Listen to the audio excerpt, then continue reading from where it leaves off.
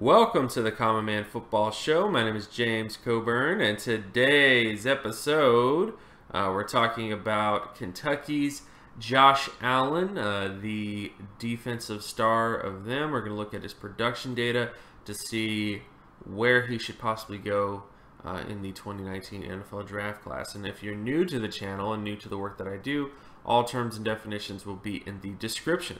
So starting out with Josh Allen's production data, fantastic. 99.35 in terms of solo tackle data, 96.50 in terms of sack data, and 92.88 in terms of tackle for loss data. He pretty much hits all the All-Pro thresholds, Pro Bowl thresholds. Does very well when you look at the averages of an All-Pro player and the averages of a Pro Bowl player. I mean, Josh Allen's production data is just fantastic.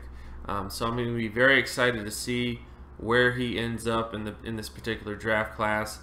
How he tests will also be a very big important factor to keep track of, because if he doesn't have a great day at the combine for whatever reason, he could ultimately look more like a starter than an all-pro player. But bottom line is, great start for Josh Allen in terms of the draft process.